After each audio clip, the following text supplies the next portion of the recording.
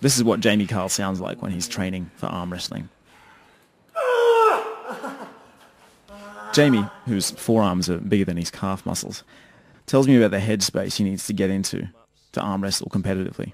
I get into a space of, I wouldn't say aggression, but it is controlled assertion. It is I'm definitely here to beat this guy.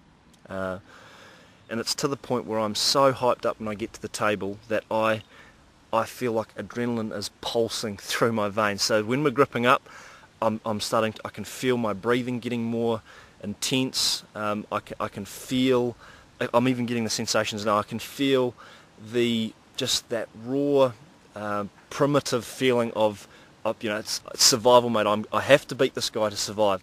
When did you first know you're a pretty good arm wrestler?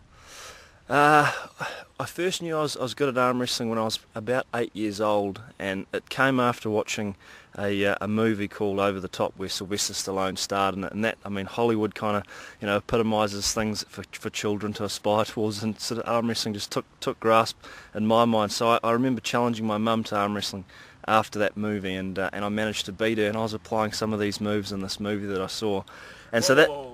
You challenged your mum? Yeah, I challenged Mum. I knew that Dad would be a bit of a step, so Mum bring it on, and we arm wrestled on the floor in the lounge, and I beat Mum, and I sort of thought at that point in time maybe I could be an arm wrestler, and it kind of started from there. Jamie would grow up arm wrestling in schools to settle scores and win bets, and then right through university. But it wasn't until recently that he saw that maybe he could go competitive. I first started to take arm wrestling on a little bit more seriously about 18 months ago when I saw some stuff on YouTube. There was a fitness expo in Melbourne, and they were doing arm wrestling there, and straight away it sort of just like a light bulb went off in my mind where I thought, well, this is a sport, it's in Australia, there's guys actually competing at tournaments, there's real matches, there's real trophies, there's real gold out there to be grabbed. And so I made an inquiry, and then upon that inquiry realised that this is actually a serious thing, and Australia's been doing it for a couple of years. So at that point in time I thought, well, it's professional enough to be recognised as a sport in Australia, I want to be part of that sport. And so I just started to train from that point on for Nationals, which was held about 6 months later.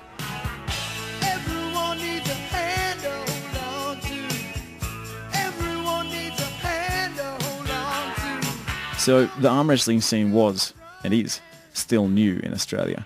But Jamie walked into that competition last year completely unknown. I really enjoyed the fact that I was this dark horse. I was the shadow that nobody really knew about. And for me, in any kind of sporting event, I prefer to be that underdog, and I think most people do. I don't like to parade about it too much. So coming up to Nationals and not being anyone that was considered known in the sport was good, because they didn't understand my technique, they didn't know where my strengths were or where my weaknesses were, and I think that played a lot in my favour. Jamie was crowned the 2012 national champion for the 90 kilogram class on his right arm. There's different comps for left and right. Since then, though, other arm wrestlers have been studying his technique, telling him they're out to get him. He's been training hard.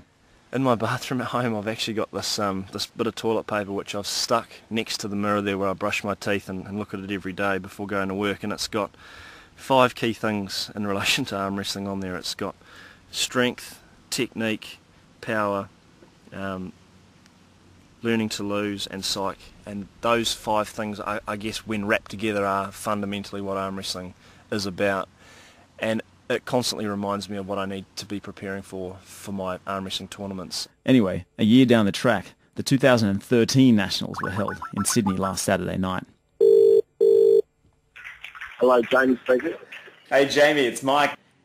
How are you, mate? I'm good. How did you go?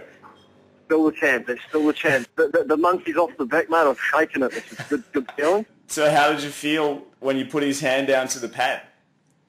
Mate, it felt like I was going to explode with just complete and utter release, like release more than anything. Like I was more concerned about trying to hold my fortress that I've created over the last year than actually just focusing on the win. So for me, it was just like, Jesus, thank God I've managed to keep on top. So I was just, I was ready to burst, mate, and just get wrecked. So what's next?